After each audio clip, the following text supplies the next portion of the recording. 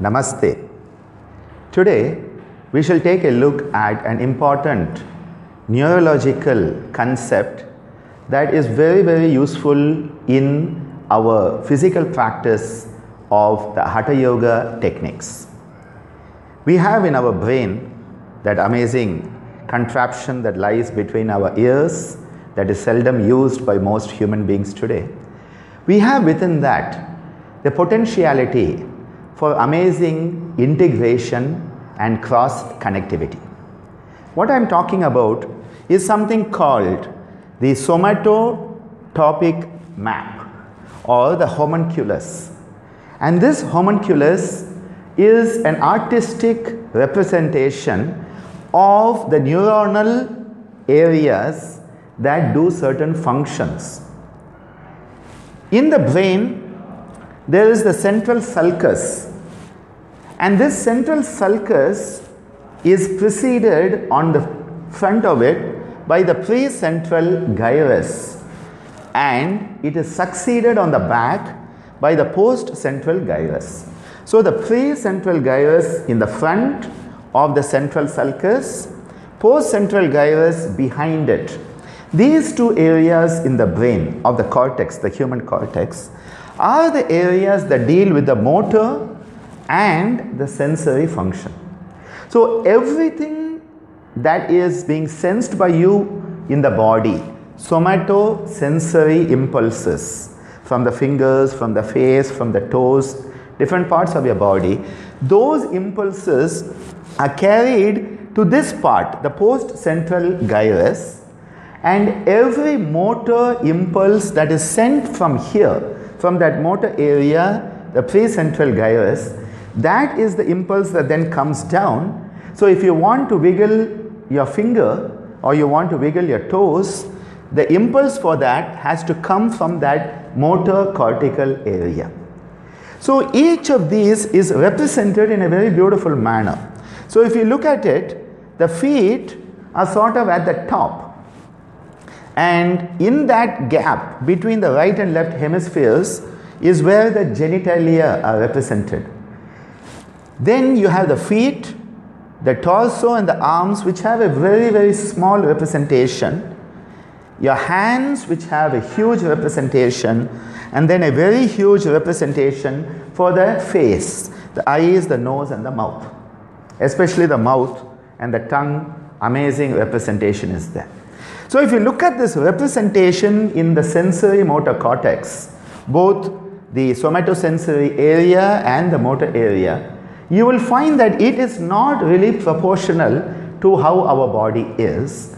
And so if you look at this homunculus, it's quite a funny creature because you will see that the hands are huge, the genitalia are quite big, the face is quite good, and then the lips especially are huge. So this homunculus is actually disproportionate because the areas of the body are not represented in a proportional manner. Why it is so is you don't really have to do much with your trunk or the main part of your limbs, but with your fingers you have to do a lot. And that is why the fingers are given such an amazing representation in both the sensory and the motor cortex. Similarly, your face, the amazing sensations that are there in your face, where even a small pimple seems like it is a big mountain, that is because of the sensory area taken up by it, and all the facial expressions we can make are because the motor area has such a good representation. This is why in yoga, when we are doing the mudras, we are actually doing something amazing because the area represented is huge. And whenever we are doing the pranayama and all the practices, the trataka with the eyes, the alternate nostril breathing, and the practices using the mouth, for example, the kaki mudra or the sadanta in the shitkari, sitali, pranayama, etc. All of this, we are actually using areas that are very heavily represented in the somato, sensory and motor cortical areas. Today, the aim of this talk is actually to give us an idea how cross connections can happen between the right and the left hemispheres. The right hemisphere, which is often called the right brain, the left hemisphere, the left brain, are quite different in the way they function. Quantitative aspects are more left brain, qualitative aspects are more right brain. The right brain governs the left side of the body and the left brain the right side of the body. So keeping this basic neuroanatomy and physiology in mind, we can look at how in the different yoga practices, what we are doing is we are bringing together different parts of the body. So you can imagine, now say this is your right brain and this is your left brain, okay? We will use that as an example here. So you have the right and you have the left. This is just to give you a sense of knowing where we are and what we are doing. Now suppose I am taking my right hand. So my right hand is represented on the left side, okay?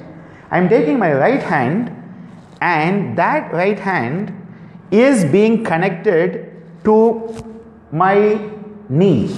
Now what happens is my right hand is being connected to my knee. So here, even if I am doing the same side, right hand to right knee, what I am doing is I am creating a connection here. Now this is a connection because the neurons here are going to be firing simultaneously with the neurons here. And if I do it on the left, it is the same type of connection happening. But imagine I bring my left hand to my right knee. What I am doing? A connection between here and here. Or say I am taking my hand in the Pada Hasta or Hasta Pada and I am bringing my hands and connecting them to the feet. You are connecting this and this. You are connecting this and this. And say the Baddha Kona, where you bring both feet together, both the soles are together, so this is being connected.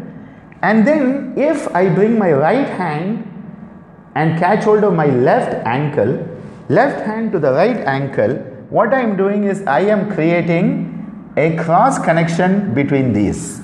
And so you are creating this amazing connection across the brain between the right and left hemispheres. The somatosensory and motor areas on the right and the left having this cross connection because all these neurons are firing at the same time. Now what happens if you bring your face down to your knee, as we do in our Samasthiti group of asanas, where when we do the Prasarita Uttanasana, what we are doing is bringing the face down to the knee. So now the face is getting connected to the knee. When you do the Brahmari Pranayama and use the Shanmukhi Mudra, you are connecting the hands, the fingers with different parts of your face. Amazing cross connections being made when you do Dhanurasana. And imagine when you do the Garudasana and you twist yourself all up. Imagine the type of interconnectivity, integration that is happening at the neuronal level. And it's quite amazing when you think about all these practices. In the Vrikshasana, the tree posture, when the right foot is brought to the left thigh and then you are stretching up. Imagine the amazing stuff that can happen, and you don't have to do something very complicated. All you have to do is you have to bring both your hands together in the Namaskar Mudra. Now what is happening? This corner and this corner, two corners, two opposite divergent corners of your brain are actually having to fire. The neurons are firing at the same time in an integrated manner. And this is why every one of the Hatha Yoga techniques, all the asanas, the mudras especially that we are using, they are not just simple physical exercises. They are not just physical techniques, because when you do the physical technique at the body level, you are influencing the way the neurons are firing in your somatosensory area by your experiential awareness of what's happening, and in the motor area by a conscious use of that body part. So the conscious use of a body part, I am deciding to take my right hand and connect it with my left hand. Now the motor area is having to fire, and when I connect it, the sensation happening on the left hand and the right hand is being fired by the neurons in the somatosensory area. So it's amazing what's happening with even the simplest of practices. And in South India, we have what is called the Thopu Karanam, where the right hand is connected to the left earlobe, left hand to the right earlobe, and then the person goes down and up. Nowadays, people are using it as super brain yoga, and you have to pay a lot of money for it. Well, yoga is the do-it-yourself kit. So you don't have to pay someone to do it for you. You can do it. But imagine, you are connecting your right hand with the opposite ear, left hand with the opposite ear. Imagine the type of cross connections happening at that moment across your brain. No wonder we say that doing this, or even the knocking of the head, which we do for Ganesha, when we are worshipping Ganesha, we knock the head on opposite side and then we do this. No wonder Ganesha helps you think better, study better, and makes you a bit more intelligent than you were before you did that. Because all these neurons are firing, and the more the neurons fire together, the more they wire together. The neurons that fire together, they wire together, and this is the trick of neoplasticity. And how are you doing it? Nobody is doing it for you. No chemical is doing it for you. No external apparatus is doing it for you. You are doing it for yourself. And so it is self-directed neuroplasticity. Keep that in mind. Self-directed neuroplasticity is happening every time you do these Hatha Yoga practices. The asanas, the pranayamas, the mudras, all of them are helping a state of integration to happen across the brains, so that the right brain knows what's happening in the left, and the left knows what's happening in the brain on the other side, and the somatosensory area and the motor area are starting to work together much, much better. This is where equanimity occurs. This is where equipoise occurs.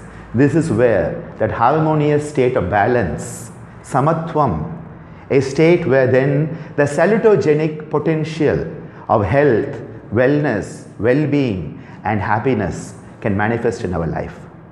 This is why every technique we do in yoga is somato-psychic. You're using the body to influence something higher. And as we use the body to influence the brain, that is going to influence the way we think, and that is going to influence the way we feel, and that is going to influence the way we relate with others. So physical health, mental health, emotional health, social health, and ultimately spiritual health manifest. I hope this will give you a new dimension to the next time you put your hands together to say Namaste, or you do any of these practices.